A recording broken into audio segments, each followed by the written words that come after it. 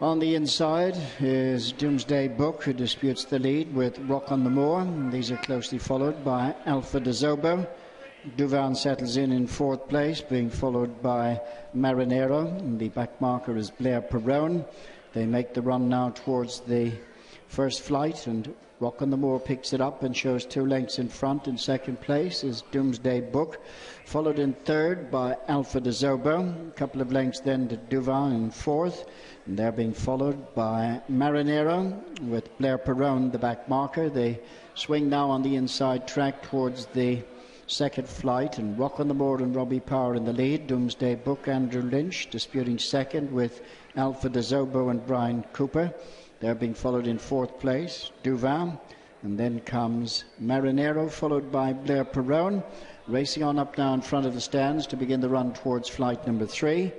Rock on the Moor in the lead, Doomsday Book is second, and followed in third place, Alpha de Zobo, Douvan 4, a couple of lengths then to Marinero, and Blair Perrone is the back marker of the 6. Flight number 3, Rock on the Moor, Doomsday Book and Alpha de Zobo. Then 2 lengths to Douvan in fourth, and another 2.5 to 3 to Marinero, who's followed by Blair Perrone, who brings up the rear of the 6 runners, swinging now to make the way towards the fourth flight. Rock on the Moor leads, Doomsday Book, Alpha de Zobo, Douvan, followed by Marinero, and Blair Perrone remains at the back of the field. 6 runners now head towards flight number 4. Rock on the Moor, just over 2 lengths up. Doomsday Book, similar margin to Alpha de Zobo. Douvan in fourth, being followed then by Marinero, and the back marker is Blair Perrone. So they're making the turn now to swing into the back straight at the halfway stage. Rock on the Moor leads. In second place, Doomsday Book. In third, Alpha de Zobo. Douvan is fourth, and they're being followed by Marinero and Blair Perrone. Making their way now to the flight right across from the stands. And in front, Rock on the Moor continues to show the way to Doomsday Book, Alpha de Zobo, followed by Douvan on the inside, and then comes Marinero, Blair Perrone, the back marker. Racing now to the flight right over on the far side, just a little over 5 furlongs left ahead of them, and in the lead is Rock on the Moor, Doomsday Book, Alpha de Zobo towards their outside. This 3 are being followed by Douvan, a couple of lengths to Marinero and Blair Perrone.